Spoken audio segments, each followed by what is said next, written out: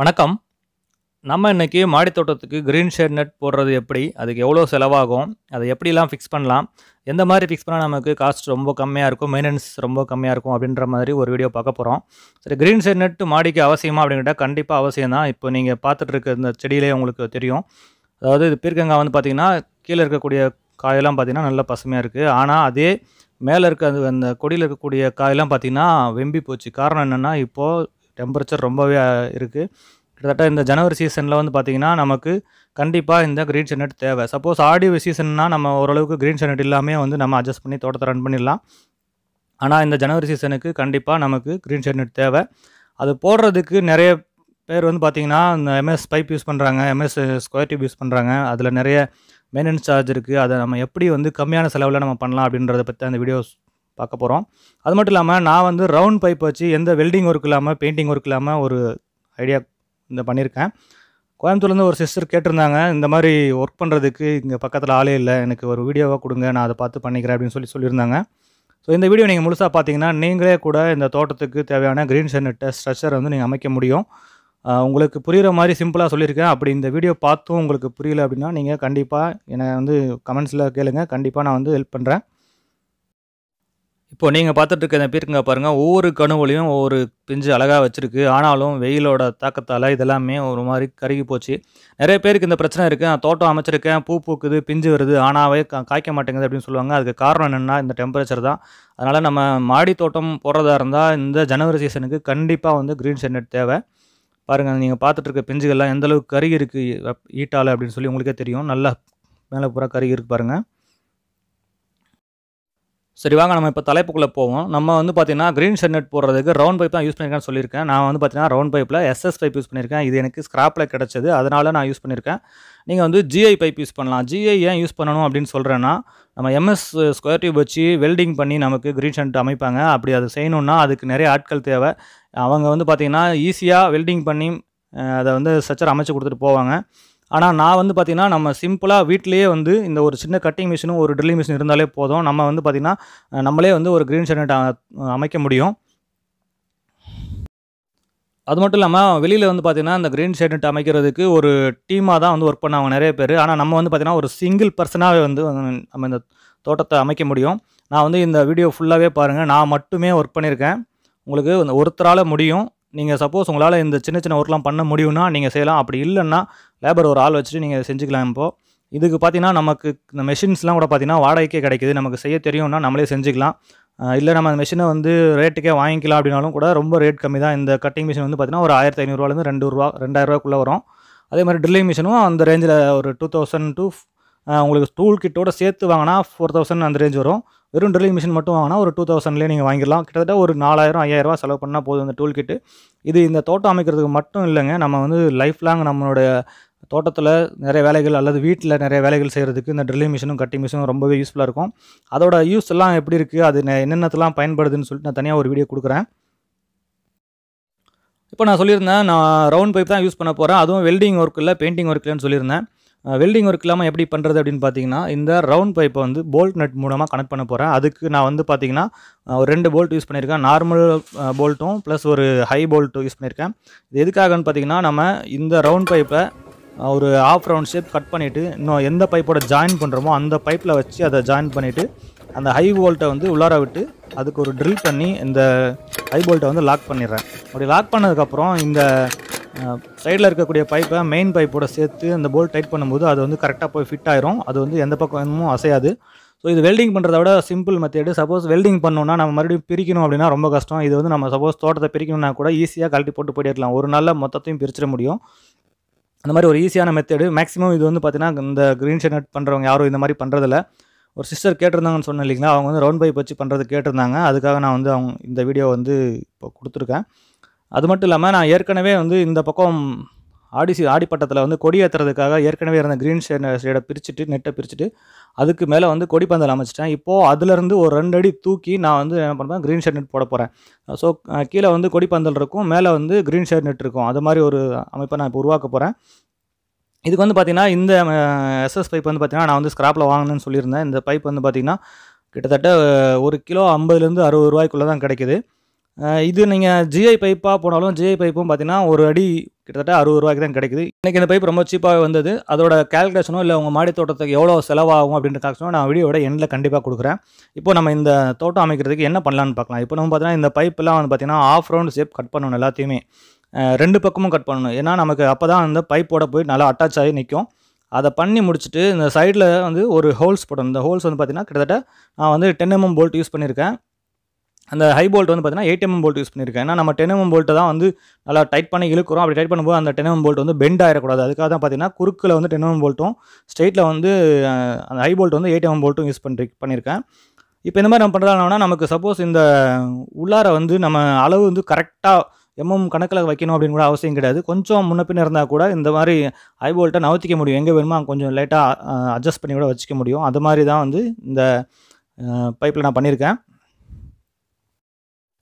இப்போ அந்த பைப்பெல்லாம் பார்த்தீங்கன்னா ஆஃப் ரவுண்ட் கட் பண்ணியாச்சு. நம்ம இப்போ வந்து பார்த்தீங்கன்னா சைடில் பில்லர் வைக்கணும். அந்த பில்லர் வைக்கிறதுக்காக நம்ம இப்போ மார்க் பண்ணிகிட்ருக்கேன். பில்லர் வந்து பார்த்தீங்கன்னா நம்ம மாடி தோட்டத்தை நம்ம ஓரளவுக்கு மாடி தோட்டத்தோட சைஸை வச்சு நம்ம பிரிச்சுக்கலாம். உதாரணத்துக்கு நடுவில் எல்லாமே வந்து பார்த்தீங்கன்னா ஒரு கும்ப வடிவில் போடணும் அப்படின்னா நடுவில் வந்து ஒரு 10 அடி உயரத்துக்கும் சைடில் வந்து ஒரு 8 அடி உயரத்துக்கும் நம்ம வச்சுக்கலாம்.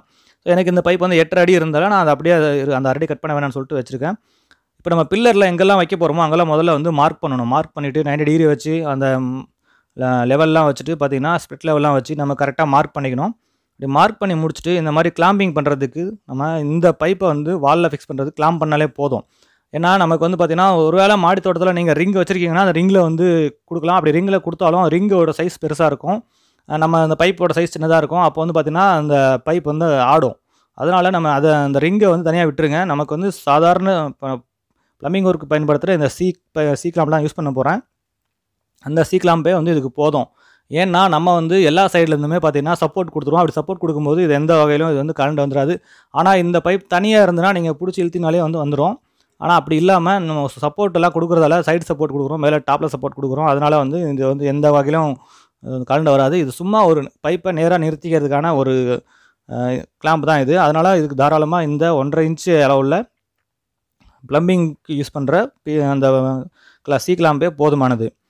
அதுக்கப்புறம் மார்க் பண்ணி முடிச்சதுக்கப்புறம் நம்ம வேணுங்கிற இடத்துல எல்லாமே பார்த்திங்கன்னா நம்ம சாதாரண ட்ரில்லிங் மிஷின் ஏற்கனவே சொல்லியிருந்தேன். அந்த ட்ரில்லிங் மிஷினை வச்சு நம்ம ட்ரில் பண்ணிவிட்டு அதுக்குன்னு செப்பரேட்டாக வந்து ப்ளக் கட்டையும் ஸ்க்ரூலாம் கிடைக்கிது. அதை நம்ம வாங்கி ஸ்க்ரூ பண்ணிட்டால் போதும். பைப் எல்லாமே நேராக நின்றுடும். ஸோ இப்போ இந்த பைப்பெலாம் வந்து பார்த்திங்கன்னா நம்ம நேராக நிற்க வச்சதுக்கப்புறம் நம்ம எல்லாத்தையும்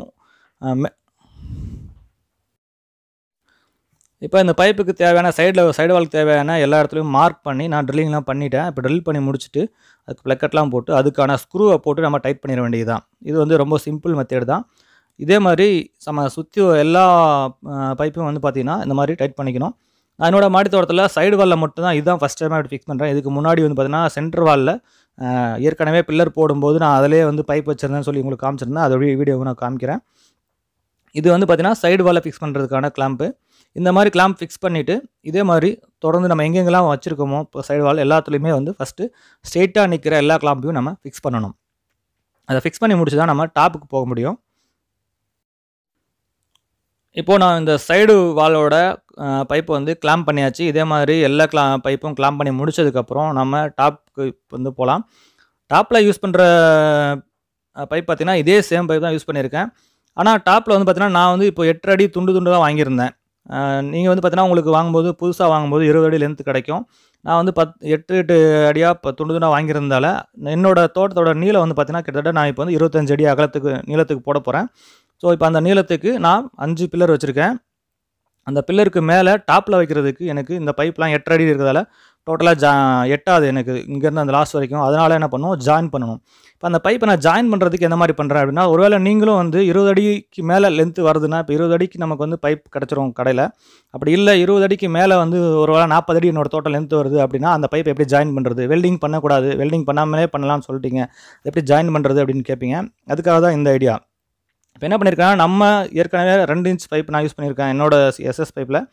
அந்த அளவை விட அதுக்கு ஒரு 2 mm 3 mm கம்மியாக இருக்க மாதிரி ஒரு பைப்பை தேர்ந்தெடுத்தோம்னா நம்ம அதை உள்ளார வந்து சொருகிட்டு நம்ம ஸ்க்ரூ பண்ணிக்கலாம். ஸோ நமக்கு வந்து பார்த்திங்கன்னா கிடைக்கிற பைப்பெல்லாம் பார்த்திங்கன்னா 1.5 2 அப்படி இன்ச்சஸ்க்குலாம் கிடைக்கிது மேக்ஸிமம். அப்போ வந்து பார்த்திங்கன்னா நம்ம அந்த பைப்பை இன்சர்ட் பண்ணும்போது உள்ளார கேப் அதிகமாக இருக்கும்.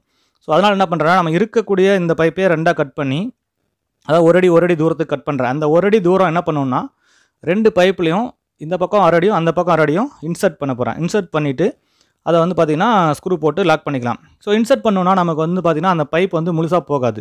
என்ன காரணம்னா இந்த பைப்பும் அந்த பைப்பும் சேம் டயாக இருக்கும். அதனால் என்ன பண்ணால் அதை நீங்கள் பைப் வந்து ஒரு சென்டராக ஒரு குறுக்கு கட்டிங் பண்ணிங்கன்னா ஆட்டோமேட்டிக்காக பைப்பு விரிஞ்சிடும். அப்போ என்ன பண்ணலாம், அந்த குறுக்கு கட்டிங் பண்ணதுக்கப்புறம் அந்த பைப்பை கொஞ்சம் அழுத்தி நம்ம இப்போ யூஸ் பண்ண போகிற பைப்புக்கு உள்ளார போகிற மாதிரி நம்ம இன்சர்ட் பண்ணிக்கலாம். முதல்ல நீங்கள் ஃபஸ்ட்டு இந்த ஒரு பக்கம் மட்டுமே அதை வந்து இந்த பைப் ரெஞ்ச் மூலமாக அதை கொஞ்சம் இறுக்கி அதோட சைஸை சுருக்கி நம்ம இந்த பைப்பில் கரெக்டாக இன்சர்ட் பண்ணிவிட்டு நம்ம 2 பக்கமும் செல்ஃப் ட்ரில்லிங் ஸ்க்ரூ வச்சு நான் ஸ்க்ரூ பண்ணியிருக்கேன். பாருங்கள், உங்களுக்கே தெரியும். இப்போ நான் ஒரு பக்கம் பண்ணியாச்சு. அப்போ இன்னொரு பக்கத்துக்கு என்ன பண்ணால், இப்போ இன்னொரு பக்கத்துக்கு அப்படியே நம்ம சொருகணும்னா நம்ம இந்த 1/2 அடி லென்த் வந்து ஒரு வேளை நம்ம சொருகும் போது ஒரு பக்கமே அதிகமாக போக வாய்ப்பு இருக்குது. அதனால் முதல்ல ஃபஸ்ட்டு நம்ம உள்ள ஒரு பக்கம் சொருகின உடனே ஸ்க்ரூ பண்ணி 2 ஸ்க்ரூ பண்ணிடுங்க. அதுக்கப்புறம் மீதி இருக்கக்கூடிய அரை பகுதியை இதில் வந்து இன்சர்ட் பண்ணுங்கள். அப்படி இன்சர்ட் பண்ணிவிட்டு எப்பயுமே பார்த்தீங்கன்னா ரவுண்ட் பைப்பில் ஜிஐ பைப்பாக இருந்தாலும் சரி, எஸ்எஸ் பைப்பாக இருந்தாலும் சரி, அந்த பைப்பில் ஒரு லைன் இருக்கும். அதாவது ஜாயின் பண்ணியிருப்பாங்க. பைப் வந்து அது வரும்போதே ரவுண்ட் ஷேப்பில் வராது, அது ஃப்ளாட் ஷேப்பில் வரும். அதை வந்து மெஷினிங் பண்ணி அதை ரவுண்ட் ஷேப் ஆக்கி அதை வந்து ஒரு வெல்டிங் பண்ணியிருப்பாங்க. அது மெஷின் வெல்டிங் பண்ணியிருப்பாங்க. அந்த கோடு தெரியும். அந்த கோட்டில் தான் நான் இப்போ ஸ்க்ரூ பண்ணுறேன். ஏன்னா நம்ம அந்த கோட்டில் கரெக்டாக பண்ணோம்னா நம்ம சப்போஸ் ட்ரில்லிங் பண்ணும்போது மற்ற இடத்துல பில்லருக்கு பண்ணும்போது நமக்கு சரியான ஆங்கிள்லாம் வச்சு பண்ணணும். அப்படி ஆங்கிள் வச்சு பண்ணுறதுக்கு பதிலாக நம்ம இந்த கோட்டில் வச்சு ட்ரில் பண்ணுறதுக்கு வசதியாக இருக்கும். பார்த்தாலே நேராக நம்ம பண்ணிக்கலாம். இல்லைனா நம்ம இங்கேருந்து இது ஸ்ட்ரெயிட்டாக இருக்கா அது ஸ்ட்ரெயிட்டாக இருக்கான்னு சொல்லிட்டு நம்ம செக் பண்ணிகிட்டு இருக்கணும். ஆனால் இந்த மாதிரி கோடு கரெக்டாக எல்லா பைப்பும் நம்ம கோடு ஒன்றா வர்ற மாதிரி நம்ம ஜாயின் பண்ணிட்டோம்னா அந்த பிரச்சனை நமக்கு இருக்காது. ஈஸியாக வந்து நம்ம வேணுன்ற இடத்துல ட்ரில் பண்ணிக்க முடியும். இப்போ நான் வந்து ஸ்க்ரூ பண்ணி இந்த 2 பைப்பை ஜாயின் பண்ணிட்டேன். இந்த 2 பைப்பும் பார்த்தீங்கன்னா இந்த பக்கம் 2 ஸ்க்ரூ, அந்த பக்கம் 2 ஸ்க்ரூ போட்டிருக்கேன். அதே சேம் ஆப்போசிட் சைடில் 2 ஸ்க்ரூ போட்டிருக்கேன். டோட்டலாக 3 பைப்பை ஜாயின் பண்ணேன். எனக்கு 8 அடி பைப் வந்து 3 பைப் ஜாயின் பண்ணதில் 25 அடி எனக்கு கிடச்சிருச்சு. இப்போ அந்த பைப்பை வந்து நம்ம வந்து டாப்பில் வந்து ஃபிக்ஸ் பண்ண போகிறோம். இப்போ ஃபிக்ஸ் பண்ணுறதுக்கு பார்த்தீங்கன்னா நம்ம எடுத்து முதல்ல இந்த டாப்பில் வச்சிடலாம். இப்போ பாருங்கள், அந்த பைப் தான் நான் வந்து மேலே தள்ளிகிட்ருக்கேன். இந்த மாதிரி பைப்பை கொண்டு போய் மேலே வச்சுட்டு நம்ம ஏற்கனவே சொன்னோம் இல்லைங்களா, அந்த ஜாயிண்ட் எப்படி பண்ண போகிறோம் அப்படின்ட்டு, அந்த ஜாயிண்ட் நம்ம பண்ணணும். அந்த ஜாயிண்ட் என்னென்னா, அந்த ஆஃப் நம்ம இப்போ நேராக நிற்க வச்சுருக்க பில்லரில் தான் அந்த ஆஃப் கட்டிங் பண்ணியிருக்கேன். இப்போ டாப்பில் போகிற பில்லர் வந்து அப்படியே ரவுண்ட் ஷேப்பில் அப்படியே இருக்குது. இப்போ இந்த ரவுண்ட் ஷேப்பை வந்து நம்ம அந்த டாப்பில் இருக்கக்கூடிய அந்த ஆஃப் கட்டிங்கில் தூக்கி உட்கார வைக்கணும். அப்படி உட்கார வச்சோம்னா எல்லாமே வந்து ஸ்டாண்டர்டாக நின்றோம். அதுக்கப்புறம் நம்ம ஒவ்வொரு ஜாயிண்ட்டுக்கும் தனியாக நான் சொன்ன அந்த போல்ட், அதாவது ஐ போல்ட்டும் ஒரு நார்மல் 10 mm போல்ட்டும் வச்சு நம்ம இதை லாக் பண்ணிக்கலாம். இப்போ பாருங்கள், நான் டைட் பண்ணிகிட்டு இருக்கேன். அது சூப்பராக டைட் ஆகுது. சரி, இப்போ நம்ம இந்த பில்லரில் தூக்கி மேலே பைப் வச்ச உடனே எல்லாத்தையும் மொத்தமாக டைட் பண்ணிடக்கூடாது. நம்ம முதல்ல எல்லா பில்லர்லையும் ஒரு லூஸாக வந்து இந்த போல்ட்டை கனெக்ட் பண்ணி விடணும். ஏன்னா அப்போ தான் நம்ம அட்ஜஸ்ட்மெண்ட் பண்ணும்போது கரெக்டாக சீட் ஆகும். எல்லாத்தையும் அட்ஜஸ்ட் பண்ணி உட்கார வச்சுட்டு அந்த போல்ட்டை வந்து சும்மா லூஸ் டைட் பண்ணி வச்சுட்டு அதுக்கப்புறம் வேலையை இந்த ஃபுல் 4 பில்லர் 5 பில்லர் நம்ம வைக்கிறோம் இல்லைன்னா, அந்த எல்லா பில்லர்லையும் சீட் ஆனதுக்கு அப்புறமா நம்ம இந்த போல்ட்டை வந்து டைட் பண்ணணும். அப்போ தான் வந்து பார்த்திங்கன்னா மற்ற இடத்துல வந்து நம்ம ஈஸியாக வந்து இன்சர்ட் ஆகும். இல்லை நம்ம ஒரே இடத்துல டைட் பண்ணிட்டோம்னா நமக்கு சரியாக இன்சர்ட் ஆகாது. எல்லா பைப்பும் நம்ம இன்சர்ட் பண்ணதுக்கப்புறம் நம்ம ஒரு தடவை ஆங்கிள் செக் பண்ணலாம். சப்போஸ் 90 டிகிரி தான் இருக்கா, ஏதாவது சாஞ்சிருக்கா. ஏன்னா சாஞ்சிருக்க வாய்ப்பு இல்லை, இருந்தாலும் நம்ம ஒரு தடவை செக் பண்ணிக்கலாம். அப்படி ஏன்னா ஏதாவது சாஞ்சிருந்தால் நம்ம அதை அட்ஜஸ்ட் பண்ண முடியும். அதுக்காக தான் வந்து நம்ம ஒரு தடவை செக் பண்ணிக்கிறோம். இப்போது நம்ம ஒரு சைட்லேருந்து போட்டாச்சு. நான் இப்போ சென்ட்ரு பில்லர் போடுறதுக்கான ஒரு இதை காட்டுறேன் உங்களுக்கு. இப்போ இது வந்து பார்த்தீங்கன்னா சைடு பில்லர் எல்லாமே போட்டு நான் இப்போ 4 பில்லர் போட்டிருந்தேன். போட்டு அதை ஃபிக்ஸ் பண்ணியாச்சு. இந்த பக்கம் இப்போ நீங்கள் பார்க்குறது வந்து பார்த்தீங்கன்னா சென்ட்ரு பில்லர். இப்போ நம்ம கார்டன் புதுசாக போடணும் அப்படின்னா 10 அடி உயரத்துக்கு நான் சென்ட்ரு பில்லர் வைக்கணும் அப்படின்னு சொல்லியிருந்தேன். இப்போ நமக்கு வந்து பார்த்தீங்கன்னா ஆல்ரெடி வந்து நம்ம கார்டன் இருக்குது. நம்ம மேலே தான் வந்து எக்ஸ்டென்ஷன் பண்ண போகிறோம். இப்போ நீங்கள் புதுசாக பண்ணுறாங்க அந்த 10 அடி பில்லருக்கு ஒரு பைப் வச்சுக்கிங்க. அதோட பாட்டமில் காங்கிரீட் போட்டு நம்ம லாக் பண்ணிக்கலாம். ஒரு வேளை எனக்கு வந்து எதுவுமே ப்ரொஜெக்ஷன் இல்லை, பில்லர் கிடையாது, எதுவுமே இல்லைன்னா நம்ம பைப்பை முதல்ல வச்சு நீங்கள் ஃபிக்ஸ் பண்ணுங்கள். ஃபிக்ஸ் பண்ணி முடிச்சுட்டு அதுக்கப்புறமா நீங்கள் காங்கிரீட் போட்டுக்கலாம். அப்படி இல்லை எனக்கு வந்து பைப் வந்து பிடிக்கிறதுக்கு ஆள் கிடையாது அப்படின்னா நீங்கள் முதல்லையே வந்து இந்த பைப்பை வந்து எல்லாமே காங்கிரீட் போட்டு ரெடி பண்ணி ஒரு எண்டில் வந்து காங்கிரீட் போட்டு ரெடி பண்ணி வச்சிட்டிங்கன்னா அப்புறமா தூக்கி நிப்பாட்டி நம்ம வந்து ஃபிக்ஸ் பண்ணிக்கலாம். இப்போ பாருங்கள், நீங்கள் இந்த பார்த்துருக்கீங்களா சென்டர் பில்லர், இந்த பில்லர்லேருந்து நம்ம அந்த சைடு பில்லருக்கு எவ்வளோ தூரம் லென்த் இருக்குது அதை வந்து நம்ம அளவெடுக்கணும். ஏன்னா நம்ம முதல்ல அளவெடுத்து கட் பண்ணிட்டோம்னா நம்ம ஒரு வேளை 1 இன்ச் 2 இன்ச் முன்ன பின்ன இருந்ததுனா கூட நமக்கு ஒன்றுமே பண்ண முடியாது. அதனால் இந்த சைடு பில்லர் நிப்பாட்டினதுக்கப்புறம் தான் நம்ம சென்டர் பில்லருக்கும் சைடு பில்லருக்கும் எவ்வளோ லென்த் இருக்குன்னு நம்ம அளவெடுக்கணும். இப்போ நான் வந்து ஃபிக்ஸ் பண்ண பைப்பை காமிச்சிருக்கேன். இது வந்து நான் அளவெடுத்து ஃபிக்ஸ் பண்ணதுக்கப்புறம் இருக்க ஃபோட்டோ இது. இப்போ நம்ம இந்த லென்த் வந்து கரெக்டாக எல்லா லென்த்துமே வந்து ஈவனாக இருக்க மாதிரி நம்ம பார்த்துக்கணும். ஏன்னா நமக்கு வந்து கார்டன் வந்து பார்த்திங்கன்னா எல்லா பக்கமே ஈவனாக இருந்ததுன்னா அது வந்து அசைவு இல்லாமல் கொஞ்சம் நல்லா ஓரளவுக்கு தாங்கு பிடிச்சி நிற்கும். அதுக்காக தான் இந்த மாதிரி பண்ணியிருக்கேன். இப்போ நீங்கள் நம்ம மாடி தோட்டத்தில் நம்ம ஃபிக்ஸ் பண்ணதுக்கப்புறம் இருக்க ஃபோட்டோவை பார்த்துட்ருக்கீங்க. இப்போ நீங்கள் பார்க்குற க்ரீன் ஷேட் வந்து பழைய ஷேட் நெட்டு. இப்போது அதுக்கும் இதே மாதிரி தான் நான் ஏற்கனவே சொல்லியிருந்தேன் இல்லைங்களா, நம்ம சைடு வாலுக்கு மேலே டாப்பில் ஃபிக்ஸ் பண்ணுற பைப்பை ஜாயின் பண்ண இல்லைங்களா, அதே மாதிரி தான் இதுக்கும் ஜாயின் பண்ண போகிறோம். நான் வந்து பார்த்தீங்கன்னா சைடில் வந்து 5 பைப் போட்டிருந்தேன். அதாவது டாப்பில் வந்து 5 பைப் வந்து ஸ்லாண்டிங் வைஸில் போட்டிருந்தேன். அந்த 5 பைப்புக்கும் நான் தேவையான நான் ஏற்கனவே சொல்லியிருந்தேன் இல்லைங்களா, உள்ளார இன்சர்ட் பண்ணுறதுக்கு ஒரு பைப் வேணும்னு சொல்லிட்டு அந்த பைப்பை கட் பண்ணி இதில் வந்து இன்சர்ட் பண்ணி இந்த பைப் வந்து எனக்கு கிட்டத்தட்ட 14 அடி தேவைப்படுது. அந்த 14 அடிக்கு எனக்கிட்ட 8 அடி பைப் ஏற்கனவே இருக்குது. கூட ஒரு 5 அடி பீஸை கட் பண்ணி நான் இதில் வந்து ஜாயின் பண்ணிக்கிறேன். அதுக்கும் இதே மாதிரி தான் அந்த ஒரு அடி லென்த்துக்கு பீஸ் பைப்பை கட் பண்ணி நான் பண்ணிட்டுருக்கேன். இப்போ செல்ஃப் ரிலீன் ஸ்க்ரூ போடும்போது நான் வந்து ப்ரஷ் வச்சு க்ளீன் பண்ணாது. எதுக்காகன்னு பார்த்தீங்கன்னா, நம்ம செல்ஃப் ரிலீன் ஸ்க்ரூ போடும்போது அந்த ஸ்க்ரூ அதாவது ட்ரில் பண்ணி போகும்போது அதுலேருந்து வரக்கூடிய பர்லாம் அப்படியே நிற்கும். அதை நம்ம க்ளீன் பண்ணாமல் அப்படியே வந்து பார்த்திங்கன்னா நம்ம ஃபிக்ஸ் பண்ணிட்டோம்னா அந்த ஸ்க்ரூ வந்து ஃபுல்லாக போய் பட் ஆகாது. நடுவில் அந்த பர் சிக்கிட்டு இருக்கும். அதனால் நம்ம இந்த மாதிரி ஆஃப் ட்ரில் பண்ணிவிட்டு அந்த பர்லாம் க்ளீன் பண்ணிவிட்டு அதுக்கப்புறமா தான் நம்ம வந்து பார்த்திங்கன்னா ஃபுல் டைட் பண்ணணும். அப்போ தான் அந்த ஸ்க்ரூ வந்து போய் நல்லா பட்டாகி நிற்கும். இப்போ இதே மாதிரி பார்த்திங்கன்னா ஒரு சைடு இதெல்லாம் நம்ம ஒரு ஒர்க் பண்ணுறோன்னா அது எல்லாத்தையும் வந்து அளவு எடுத்துகிட்டு அதுக்கப்புறம் ஒன்றா இப்போ பார்த்திங்கன்னா அந்த 5 பைப் தேவைப்படுது. அந்த 5 பைப்புக்கும் மொத்தமாக அளவு எடுத்துகிட்டு அதுக்கு தேவையான அந்த சென்டர் ஜாயிண்ட்லாம் வந்து நான் பண்ணிகிட்ருக்கேன். இப்போ இதே நீங்கள் 20 அடி பைப் வாங்குறீங்க அப்படின்னா 20 அடி பைப்பில் வந்து இந்த மாதிரி செய்ய வேண்டிய அவசியம் இருக்காது. ஆனாலும் 20 அடி பைப்பில் வந்து பார்த்தீங்கன்னா, நீங்கள் இப்போ ஒரு 15 அடி கட் பண்ணிட்டீங்க, மீதி 5 அடி பைப் இருக்குது, துண்டாக இருக்குது, வேஸ்ட் ஆகுது அப்படின்னு நீங்கள் ஃபீல் பண்ணிங்கன்னா கண்டிப்பாக இந்த மாதிரி ஜாயின் பண்ணி நம்ம யூஸ் பண்ணிக்கலாம். நம்ம கிரீன் ஷேட் நெட் போடுறதுனால கிரீன் ஷேட் நெட்டுக்கு இந்த மாதிரி ஜாயின் பண்ணுறால எந்த ஒரு பெரிய இதுவும் வராது. நம்ம வெயிட் கொடுக்க போதில் வெறும் நெட்டு தான் மேலே இருக்க போகுது. அதனால் நம்ம தாராளமாக இது போடலாம், ஒன்றும் பிரச்சனை இல்லை. இப்போ நம்ம ஒரு சைடு பூரா பார்த்தீங்கன்னா அரை அடி லென்த் உள்ள பைப்பை வந்து ஜாயின் பண்ணி நம்ம ஸ்க்ரூ பண்ணியாச்சு. மீதி இருக்கக்கூடிய இன்னொரு சைடுக்கும் அந்த பைப்பை வந்து நம்ம ஜாயின் பண்ணணும். பாருங்கள், அந்த மாதிரி ஜாயின் பண்ணும்போது கொஞ்சம் கஷ்டமாக தான் இருக்கும். இந்த மாதிரி பைப் ரிஞ்ச் வச்சு கொஞ்சம் அழுத்தி பிடிச்சி உள்ளார வந்து இன்சர்ட் பண்ணோம்னா கரெக்டாக போயிடும். அப்படின்னு அது ஒரு தடவை உள்ளார போயிடுச்சுன்னா அதுக்கப்புறம் ஃப்ரீயாக போகும். இப்போ அது மாதிரி பண்ணும்போது நான் ஏற்கனவே சொல்லியிருந்தேன் பார்த்தீங்கன்னா, அந்த பாருங்கள் மார்க் தெரியுதுன்னா அந்த மார்க்கை வந்து கரெக்டாக சென்டர் மேட்ச் பண்ணி நம்ம நிப்பாட்டணும்.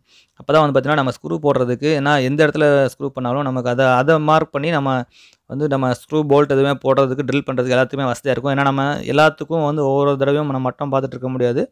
அதனால் இந்த லைன்ஸ் வந்து கரெக்டாக நம்ம ஜாயின் பண்ணும்போது அந்த லைன்ஸ் வந்து கரெக்டாக மேட்ச் ஆகிற மாதிரி ஜாயின் பண்ணிங்க. அதுதான் நமக்கு ஈஸியாக இருக்கும்.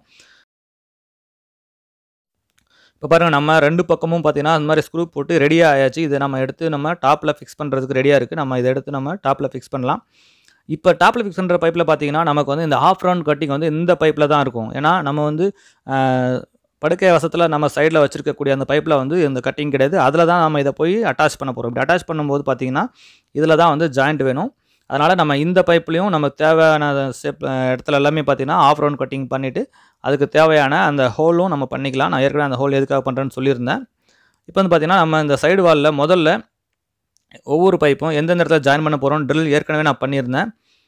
இப்போ வந்து பார்த்திங்கன்னா ஒவ்வொரு பைப்பும் நம்ம ஏதாவது ஒரு சைடு மட்டும் நம்ம ஃபஸ்ட்டு லாக் பண்ணணும். நான் வந்து பார்த்திங்கன்னா அந்த சைடு வால் வந்து எனக்கு ஈஸியாக இருந்தது. அதனால் ஃபஸ்ட் சைடு வாலில் ஃபிக்ஸ் பண்ணுறேன். சைடு வால் ஃபிக்ஸ் பண்ணிட்டு மேலே இருக்கக்கூடிய சென்டர் பாயிண்ட்லாம் எடுத்து வச்சுருக்கேன். சென்டர் பாயிண்ட்டில் இனிமேல் தான் வந்து போல்ட் போட்டு டைட் பண்ண போகிறேன். நம்ம ஒவ்வொரு பைப்பும் வந்து பார்த்திங்கன்னா ஜாயின் பண்ணி முடிச்சுட்டு இந்த சென்டர் பைப் ஜாயின் பண்ணுறது ஈஸியாக நம்ம மேலே ஏறி நின்றுருக்கேன். பார்த்திங்கன்னா இங்கே வந்து ஷீட்லாம் இருக்குது, அதனால் அது பண்ணியிருக்கேன். நீங்கள் ஃபஸ்ட்டு சென்டரில் பண்ணிவிட்டு அதுக்கப்புறமாவும் சைடில் ஃபிக்ஸ் பண்ணலாம், இல்லை சைடில் ஃபிக்ஸ் பண்ணதுக்கப்புறமும் சென்டரில் பண்ணலாம். நம்ம விருப்பம் தான் இது. இப்போ வந்து பார்த்தீங்கன்னா இது வந்து ஒன் சைடு நான் பண்ணியிருக்கேன். சப்போஸ் நீங்கள் 2 சைடு பண்ணுறீங்க அப்படின்னா முதல்ல வந்து 2 சைடு பண்ணிடுங்க. அதுக்கப்புறமா சென்டரில் ஒரே வேலையாக முடிச்சிடலாம் நீங்கள் ஈஸியாக. அப்படி இல்லைன்னா முதல்ல எல்லாத்துக்கும் சென்டரில் 2 சைடுக்கு தேவையான பைப்பும் சென்டரில் ஃபிக்ஸ் பண்ணி முடிச்சுட்டு அதுக்கப்புறமா நீங்கள் வந்து சைடில் போய்ட்டு ஃபிக்ஸ் பண்ணலாம். ஒரே ஒரு அசிஸ்டன்ட் கூட இருந்தால் போதும். எனக்கு அது கூட தேவையில்லை, நான் ஒருத்தரையும் தான் பண்ணியிருக்கேன். இது ரொம்ப சிம்பிள் தான். நீங்கள் ஃபஸ்ட் டைம் பண்ணும்போது கொஞ்சம் கஷ்டமாக இருக்கும். ஒரு ஃபிட்டிங் பண்ணி முடிச்சிட்டிங்கன்னா அதுக்கப்புறம் ரொம்ப ஈஸியாகவே பண்ணலாம்.